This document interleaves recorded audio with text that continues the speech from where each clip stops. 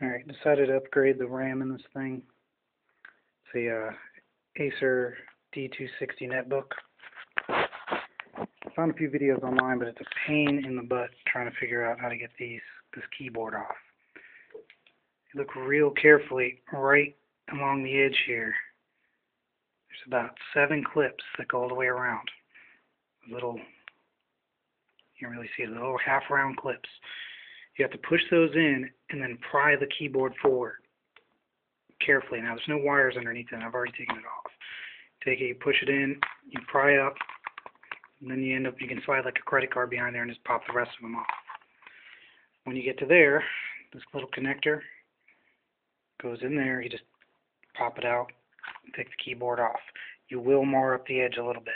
It doesn't hurt it. There's no wires here. I did pop off a couple of these little keys trying to do it, but they snap right back on if you're careful. Okay, after I did that, yep, there's a little hole right here on the right-hand side. Just take, when I use a Phillips head, do this with one hand. The Phillips head point, and just push until it pops. When you hear a little pop, what that does is it loosens up the bottom plastic. There's no other real way to do this other than to just pop it off.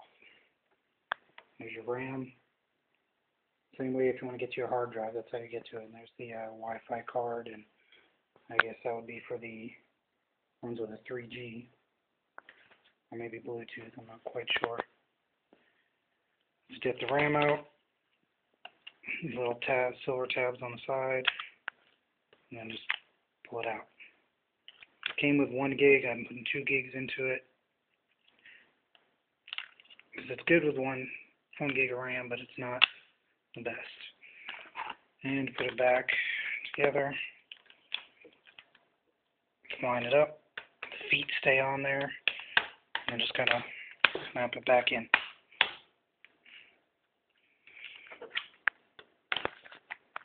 Keyboard, wherever I put it.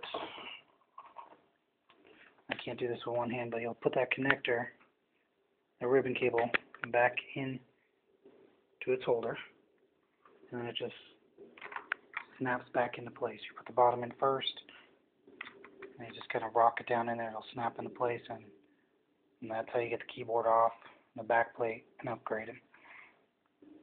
Hope it helps.